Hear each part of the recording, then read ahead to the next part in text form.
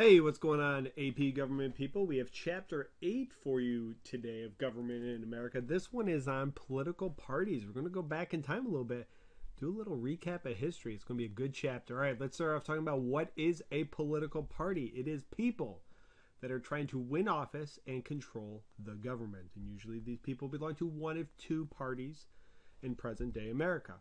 Now we're going to talk about party in the electorate, which is the idea that any American can be a member of any party at any time. Unlike European countries, there are no membership cards or dues that are required. So if I want to declare that I am a Democrat today, I can do that. And if tomorrow I want to declare that I'm a Republican, I can do that as well. Now, parties as an organization have national and local offices and staff. So there really are local or county or state organizations and national organizations as well for political parties. And when we're talking about party in the government, we're talking about those individuals that are elected. So what are the tasks or the goals or the programs of the policy of the parties?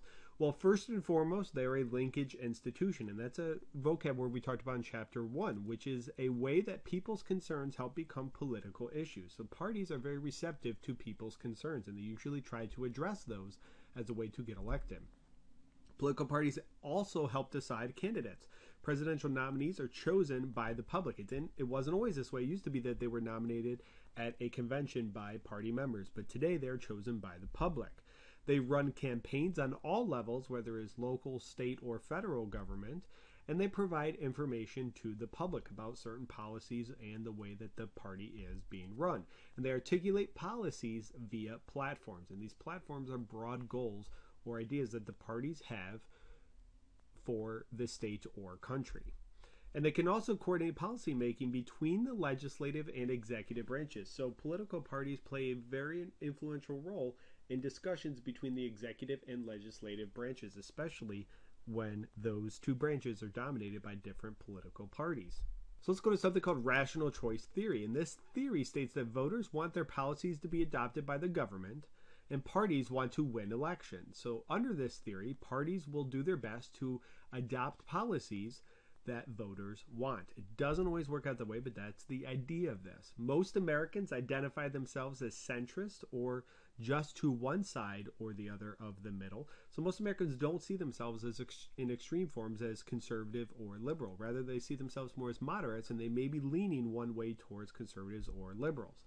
And parties with extreme ideas are rarely successful. And you need look no further than the 2012 presidential election, when the Prohibition Party received 519 votes in that election. That is an extreme idea, the Prohibition Party. Forgetting the fact that that idea failed before, that is an extreme idea that is not very successful. Okay, let's go to party image. This is the idea that individuals have a certain image of each political party. So they view Democrats in one way and they view Republicans in another way. Party identification is the preference for a party, and most voters vote for candidates of the party they identify with. So voters may not know something about a specific candidate, but if they see the D or the R next to their name, they most likely will vote for them if they support that party. Ticket splitting is the idea that voters vote for one party for an office. So say, for example, they may vote for Democratic for the president, but then they'll vote for Republicans for the legislative branch, or maybe an office in their own state.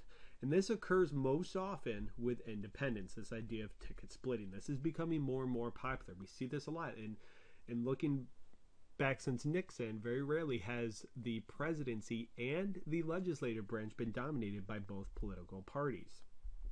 Okay, local parties, we're talking about your city or county parties. These have been historically party machines, and these are organizations that would reward members in some way, shape, or form, and they would rely on ethnic support. Think of the Irish in Tammany Hall of the 1800s, and most often they would use patronage. Now, you may ask yourself, what is patronage? Well, hopefully you remember from U.S. history, patronage is giving jobs to political supporters, and that was used by Boss Tweed to an extreme, and he was the head of Tammany Hall in New York City during the 1800s.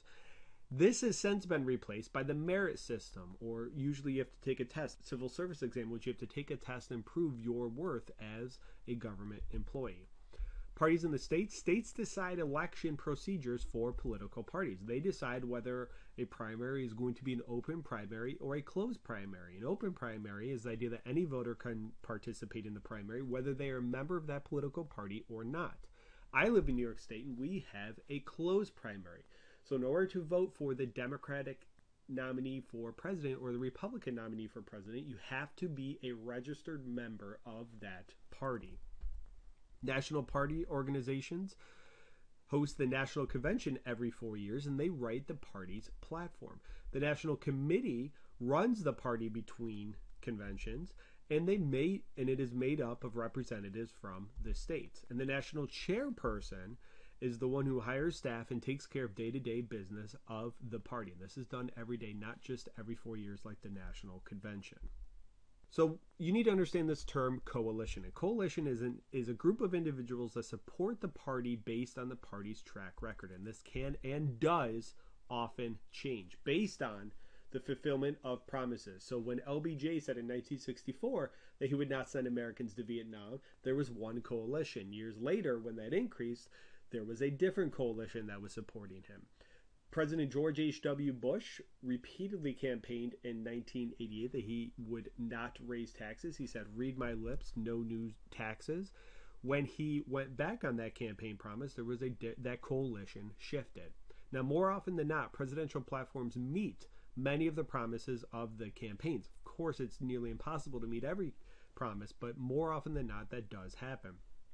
An example is Bill Clinton's gun control law, the Brady bill that he signed in. And the second Bush, George W. Bush, he promised tax cuts in the 2000 campaign, and that did happen in 2001, 2002. So let's talk about party eras in American history. So we're going to go back in time a little bit and examine this two-party system. And really throughout American history, America has been dominated by two political parties, even though Washington warned of political parties in his farewell address. So from 1796 to 1824, we have the first party system. On one end, we had the Federalists led by Alexander Hamilton. And on the other end, we had the Democratic Republicans led by Jefferson. In 1828 to 1856, we have the present-day Democrats emerge, and their counterparts were the Whigs. During Andrew Jackson's presidency, the Democratic Party was born. And on the opposing side, we see the Whigs. Now, many voting requirements were eliminated for adult white males during Jackson's presidency. So we actually see a rise in democracy. Property requirements were eliminated. Martin Van Buren was the architect of the Democratic Party. So if somebody were to ask you who is the founder of the present-day Democratic Party, most people give Andrew Jackson credit for it, but the real mastermind was this guy, Martin Van Buren, and his sweet, sweet sideburns. Then when we're talking about the Whigs, we're talking about my boy Henry Clay. If you took AP US History last year, you cannot escape him. He is back in AP government. He formed the Whigs in opposition to Andrew Jackson, huh? I bet you missed this guy so much. So from 1860 to 1928, jumping ahead, we have the two Republican eras where Republicans really dominated the federal government. The Republican Party formed in the 1850s. They opposed the expansion of slavery, and that was really their main platform prior to the Civil War. Then after the Civil War, they began to favor high tariffs, internal improvements, and the gold standard. And high tariffs and internal improvements, that sounds a lot like Henry Clay's American system. 1932 to 1964, we have what is called the New Deal Coalition. In the Great Depression, the New Deal shifted party loyalties significantly.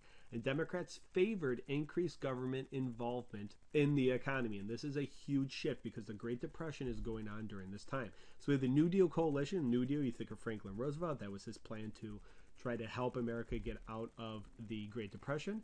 And during this time, those that began to vote Democratic included those living in cities, those that were members of unions, poor individuals, and blacks. It's very important to understand that blacks began to vote in large numbers for the Democrats beginning with the election of FDR. Forever, they predominantly voted Republican. They were loyal to the party of Lincoln. But with the New Deal, they began to switch to the Democratic Party. The Great Society, which was LBJ's idea, this continued ideas of the New Deal and added civil rights legislation. Now, from 1968 to the present, we see a Southern realignment, in which most often a single party does not control the White House and both houses of Congress. We begin to see a shift from Democrats being the solid South to Republicans being more popular in the South. And political de-alignment is the idea that many people are moving away from the two political parties. Okay, so let's jump on over to third parties and examine their impact on American politics. There are three main types of third parties. One is those that promote a certain cause. Maybe they're pro-life, maybe they're prohibition, something along those lines. Two is a splinter party that is a split from a major party. So Teddy Roosevelt split from the Republicans in 1912 and ran on the Bull Moose Party. And the third one is based on an individual hoping to be president. You saw this in 1992 and 1996 with H. Ross Perot, who was running for president. This party was really built around just Ross Perot, this central figure. Often the two parties do not take a stand on controversial issues because they fear of losing many voters. If they do, they could alienate a good portion of the population. So oftentimes the two parties just play it safe. So there's this idea of the responsible party model, which is the idea that a majority party would implement its programs, and all members of the party would be united with that program, no matter what it is.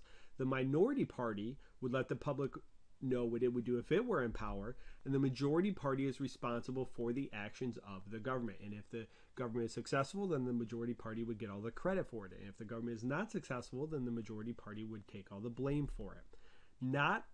One reason we don't see this in America is not all party members always agree on platforms. For instance, Southern Democrats tend to be more fiscally conservative than their counterparts in the North. The South tends to be a more fiscally conservative area. So you will see Southern Democrats be more likely to vote against increases in spending than Northern Democrats. All right, let's do a quick recap. Linkage institutions, definitely know that definition. It comes from Chapter 1 as well. Ticket splitting is the idea of voting for people from the two different political parties. Party machines, it's a recap from U.S. history. Patronage is giving jobs to government supporters. New Deal coalition changed the New Deal coalition changed the makeup of Democrats, especially for African Americans. And be familiar with the three different types of third parties. All right, that is everything you need to know for this chapter. Thank you guys very much for watching. If you have not already, please take a moment and subscribe to my channel. Help me spread the word. If you found this video helpful, please share it with somebody in your class or a friend or somebody who could benefit from it. If you have any questions or comments, feel free to leave them in the section below. I appreciate you guys watching, and have a good day.